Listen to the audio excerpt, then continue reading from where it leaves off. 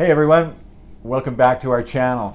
I'm Jamie Hooper with RE/MAX Select Properties and the Home Advantage team, and along with my partner Gina Fraser and the rest of our team, we've put together a fun video for you showing 7 different exciting activities that you can do on your visit to Vancouver, BC.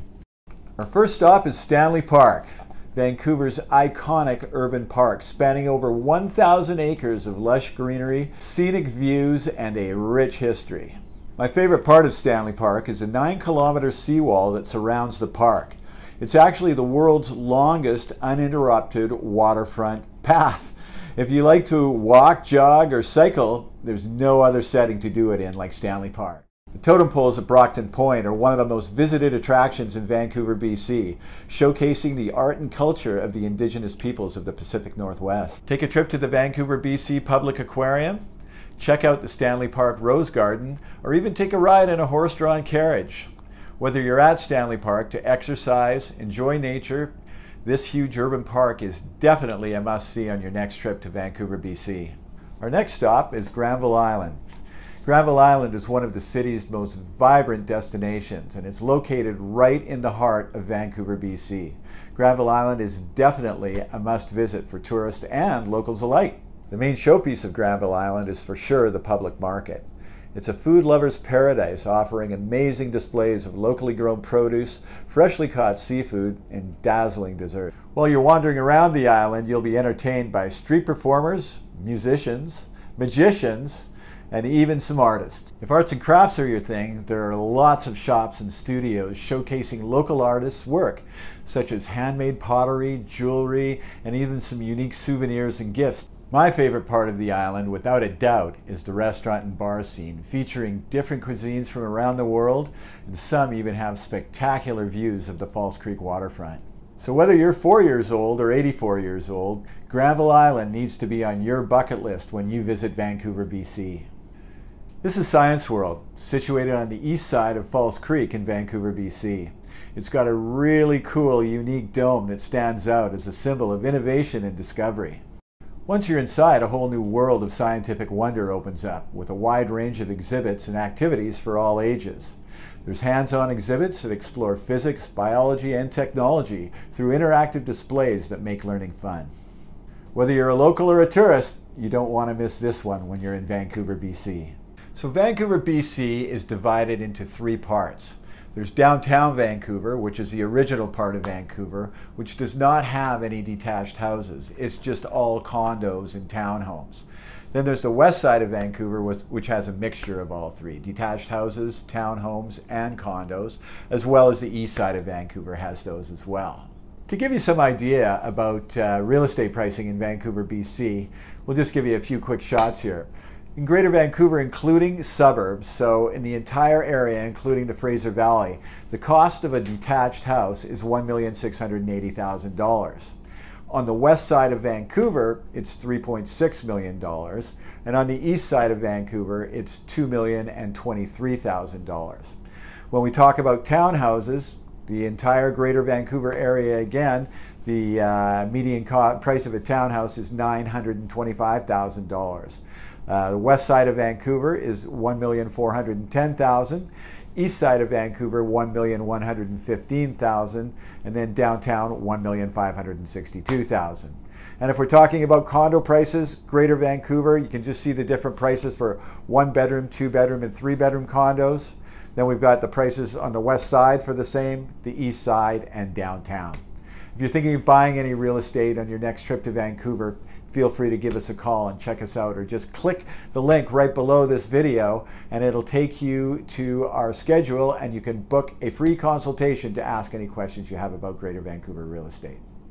If you're thinking about moving to Vancouver, BC and are curious about real estate and have questions, just click on the link below this video and you can book a free one-on-one phone consultation with myself, my partner Gina Fraser, or one of the other members of our team.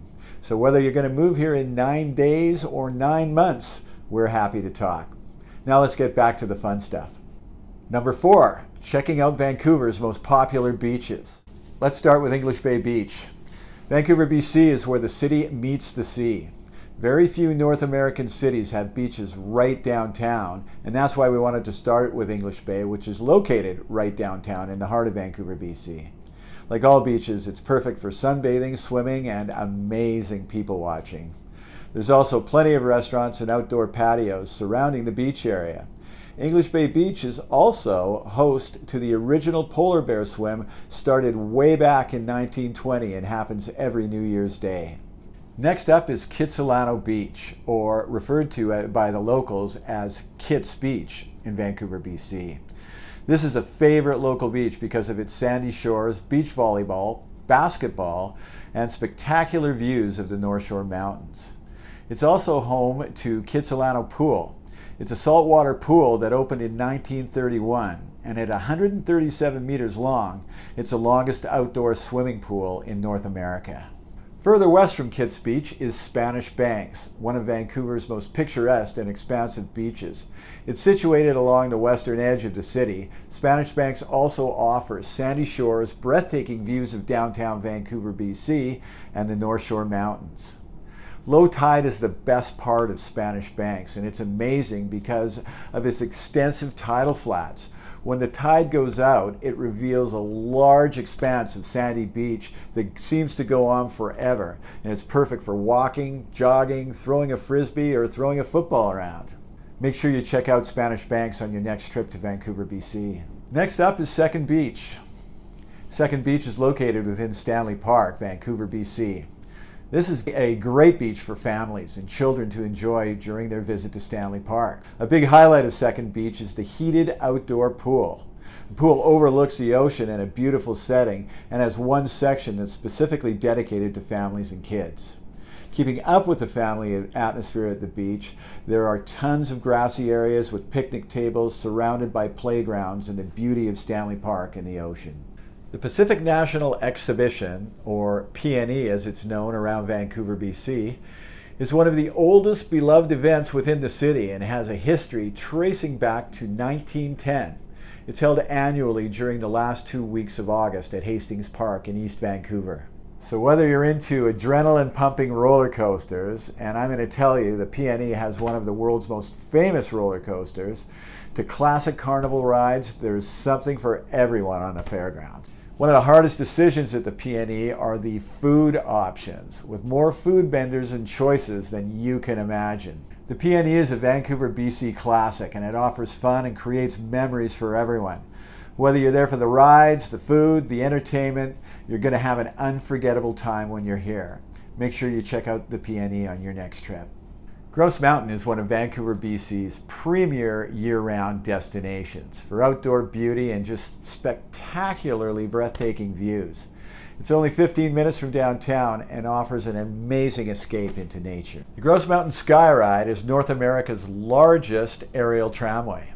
It ascends 1,100 meters above sea level and offers spectacular panoramic views of the city and ocean. When you reach the top in winter months, Grouse Mountain transforms itself into a snowy winter wonderland.